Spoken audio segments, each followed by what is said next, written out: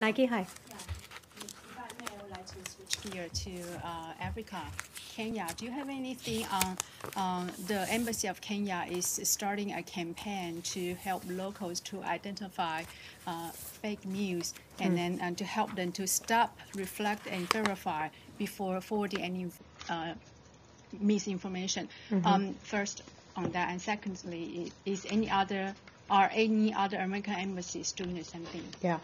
So I'm aware of that program that's taking place out of our embassy. I believe it's being run out of one of our American centers. Which, if you're traveling overseas and you've never been to one of our American centers, it's a pretty neat place to go. It's a place where young people or older people can go and kind of hang out and work on college applications and all that. I had an opportunity to visit one in Bangladesh, which was a neat opportunity.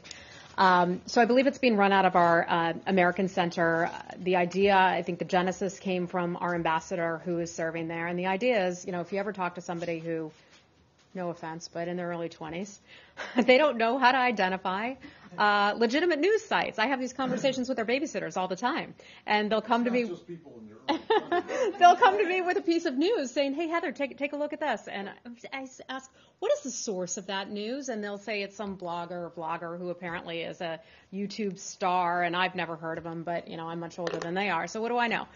The point being is that seems to be an issue, especially with younger people nowadays, perhaps with folks around the world as well, where they don't know how to go to legitimate sites or they don't ask the questions and verify themselves what the source is of this information. So I think the ambassador was just trying to help teach young people in particular how to identify real news and how to identify fake news. And so I think it's probably a good idea if it's going on in other embassies. I'm just not aware of it.